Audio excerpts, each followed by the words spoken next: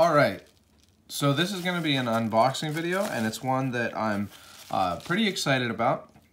I honestly didn't really think I was gonna end up being able to get one of these knives, but I decided to get one, and I found one that hadn't sold too quickly. Well, actually, I was there right when they went up online, but these definitely are I think most dealers only got 6 of them, so they were kind of tough to get, but I was able to get one, and this is a Gradation Cutlery Stag handled number 82 Dixie stock knife.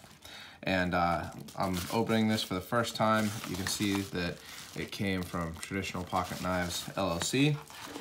And I'm actually going to be opening it with this knife. This is the earlier, well, there's a lot of marker on my hand there. This is the earlier, the 2014 version. I'll do a knife talk video comparing this and this year's version. So keep an eye out for that, definitely, and subscribe to my channel if you'd like to get a notification when I post that. But I'm just gonna open it with this knife for now. Got that one real sharp. So first, let's see what we got in here. Got a pen. TraditionalPocketKnives.com, and this got to me pretty quickly, so you know, it's just coming from Ohio, one state over, so nice little pen. It's pink, which is interesting. I don't mind pink, so happy with that.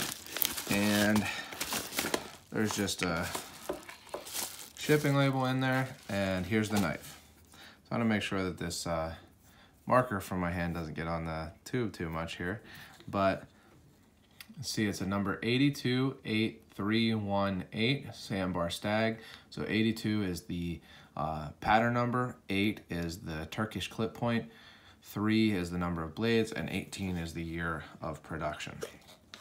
So let's open it up. This is unusual. I wonder if Traditional Pocket Knives put this, they must have put this on, because normally they just come in a you know, wax paper.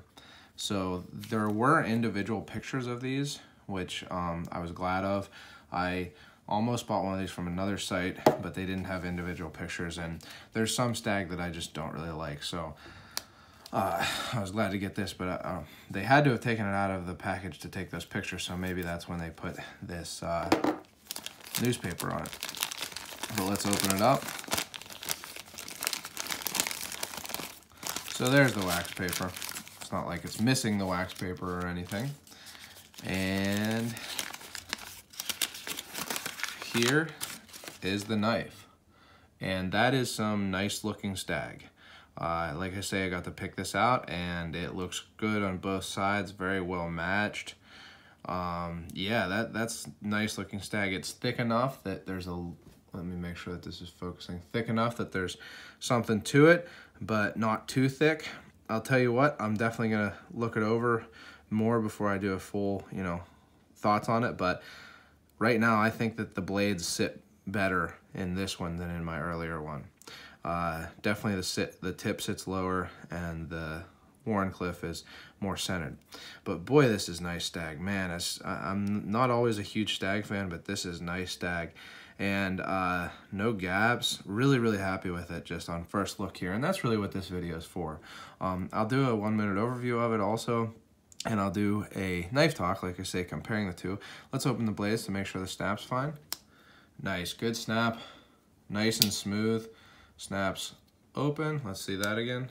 Yep, and close. Not super strong pulls, which is nice on a using knife, which if I keep this knife, it'll be a user. There's that really great Wharncliffe. Let's see. I think that tip could be a little burnt. I'll have to see about that. But again, not a super strong pull. I would say a lighter pull on that one, probably like a 4, but snaps. You can see that snaps back closed, opens up. And nice little cutout there for the drop point. Drop point sits lower on this than it did on the earlier one, definitely. Same deal. Pretty light, but good pull. Let's see. Not quite as much snap, but that's the case also on the other one.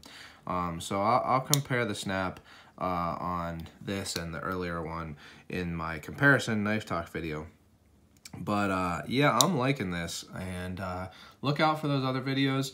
If you have any questions about it that you'd like me to put in the other videos, go ahead and leave them. And if you'd like to get notifications for when those videos go up, subscribe to my channel. But otherwise, don't forget to go out and do good.